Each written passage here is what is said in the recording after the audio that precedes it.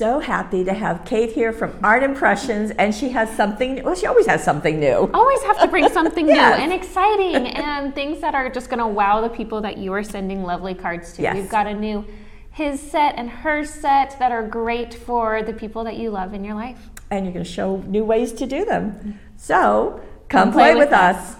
Now these are the two newest, the She Shed and the Man Cave, so feminine and masculine. So our potting shed is made for these fun ladies in your life that love to get out in the garden, but you can also make it into a crafty room if you'd like. You could. It's very cute. It's got our cute little pots and a wheelbarrow on the inside and a little bunny resting on a shelf all the way in the middle.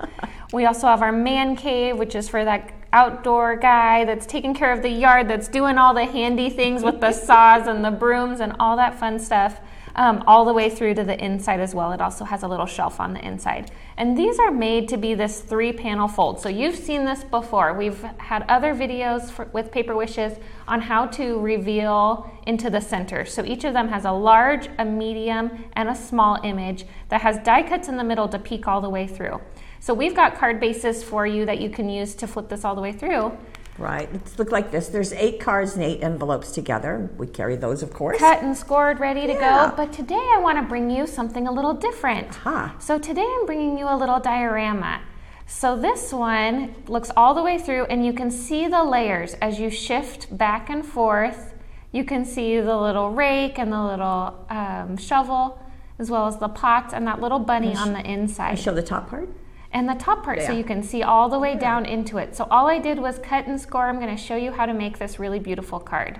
And just point of fact before we go on, you can make the cave for women who do tools, and you can make the shed for men who do gardening. Yep. Both of them have completely separate, these little stamps that come on in the top hanging banner are completely separate. So you stamp those in afterwards. Yes. So, you can change them up. And what I love is that the stamps, the dies, and instructions are included in each of them. So it's really a complete set. You just need the cards. We try to make it easy on you. And we need you.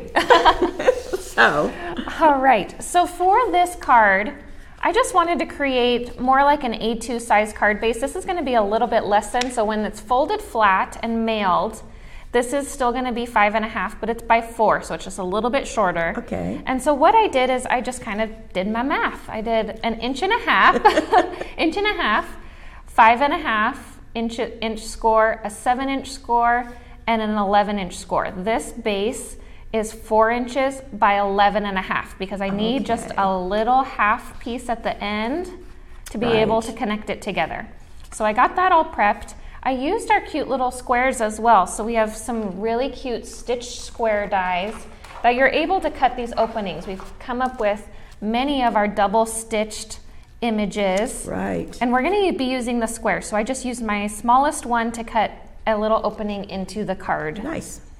I also cut a second piece, 4 inches by 5 inches, so I could do a 1/2 inch score on both sides. That's going to be that middle part. That's going to be this middle section. So let's get putting this together. When I did my square, I went ahead and I colored and I cut. I did some fussy cutting around these 2 pieces. These both have the die cut pieces, so it has the window die cut and the opening into the center of the card. Nice. Used my squares again. They're always really handy to cut around my little bunny. We also have, this set comes with a really cute die for the little pot as well that we can put on the front, so that one includes that one as well. Got this all prepped and ready for you. Very good.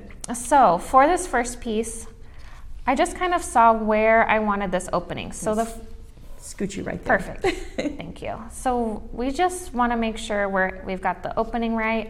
There's a little dash score line. I'm just going to open up these little door panels. And that's using that cutting die. Yes. Right. Even has, thing I love about this, has the openings in it. Really easy to get your pieces out. Oh, nice. Yes. Have you ever struggled with Helpful. a little die cut piece Absolutely. that won't come out? Absolutely. Already got the opening in there for you. And you talk to it and you... You're like, come on. All right. So this one I made sure when I cut my square opening that I had that openness where I wanted this on the card. So I kind of took this, I pencil marked, and then I just made sure I cut a die cut piece opening for this one. So we're just gonna adhere this. I had to make my little she shed this bright tealy blue color because that's the color of my craft room. Oh, It's got nice. all sorts of rugs and artwork on the wall, and I feel like I'm seeing that more and more in craft rooms, that really pretty bright turquoise color. I think you are. Okay. The Wow. next piece I did the same. So where I wanted my center, when I put this up, so I could kind of measure where I wanted to see, I'm just kind of lining everything up. So I was kind of seeing where I wanted it. This, of course, has just the half score in between. This is 1.5 inches, so it's about 3/4. So I want my score piece to go right in the middle. Okay. First, let's adhere this. So made my pencil mark, same way as we did in the Did other the die. videos. So yep, watch those videos. Made my pencil mark, got my square opening. And your coloring's very nice. Thank you, thank you. So I do love to color. So I used alcohol-based markers, but whatever Okay. kind of coloring you like to use, if you like colored pencils, any sort of coloring medium will work. So I'm just kind of getting that over there. One thing about this piece, make sure you don't have any glue on this backside, because when you right. fold that diorama down, you don't want it to be stuck. It So would hold it. I like using, I'm a repositionable tape kind of gal. That's all I use, because who knows, I could change my mind. Or you might need to make a little adjustment I there, might need to make an adjustment. So I'm gonna make sure my score line is right about halfway through this 1.5 inch piece. So right in the center. Right in the center, there. Okay, see our panels are coming together. Right. So onto the inside. This piece, we're just making sure that we can see our bunny. So even, I can just use this one piece to kind of get him centered. I want him about there. Again, just glue. The thing I like about this piece is it's really fun to display. Yes. So this would be a great, really heartfelt card to send to someone that can display. Yeah, it's nice it stands up. So it could be sitting and looking at them on their counter or their desk. So for our closures, I'm going to make sure, I'm going to get this first piece down. So all we really have to do is fold down the card. So I'm going to do my 1/2 inch, glue along my 1/2 inch, and I'm going to fold this, you can see here, fold this piece down. It's going to get it in the perfect place on this end panel. So you left it flat. I left it flat, yep. And then all I have to do is flatten it down and get that last 1/2 inch piece secured. I'm gonna push that down, and it all comes together, Nice. like so. Just like magic. Just like magic. So, and you can still see, if your recipient leans the card, they can still see each of those full panels from the top, but it just gives you something a little different from the inside. Right. And plus, it's flat when you mail it. That's what's really nice too. Yeah. And then you can do your message if you want on the back of it. Definitely. And speaking of messages, I've got, it has this cute sentiment with this set, always among the blooms. sweet. So I'm just going to put this onto my card up here, like so. I can take my scissors and just trim off the end. You control it. Yes. And I see a stray flower pot. One little flower pot left, so this cute little one. I'm just going to pop this up on a little piece of foam tape. Okay. That's nice. So I've got just my foam tape. Something a little extra. It's nice to put that on the front panel, even if you're doing that 3-panel fold.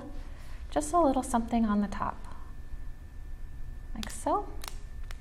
Very sweet. And like I had mentioned, if you have, if you want to send this to different people, you can take this little she shed and just stamp it in afterwards. So the man cave and the she shed in both sets come on a little individual Nice. stamp. Okay. So you can see on this one, I just stamped that right into that opening. You could also personalize this. Do you want to Yeah. write someone's name? I could put Paulette in here. You I could? could put Bonnie in here. Right. So you can write in any little name as Kate. well. Or Yes, Kate. that could work. So this could be mine since I love this color. So, but just something a little bit different. It's so, really sweet. So just the measurements and that scoring and the positioning just works out beautifully. yeah, it's really easy to come together, and especially if you want to make something very heartfelt, personalized for someone you love. And I just want to make sure you heard, because I'm not sure that it got taped, but Kate said that she's done the TryFold before and she just couldn't bring back the same thing. She had to do something else. I had to do something different. So if you still want that same 3-panel look where, let's say, the building would be on the front, opening to the center with all of the flower pots in the wagon, and then the bunny would be on the inside. So it will work the same way. Right. So, but just wanted to bring you something a little different this time. Options. We appreciate it. Love having you here. Thank you for coming. Thanks for having me.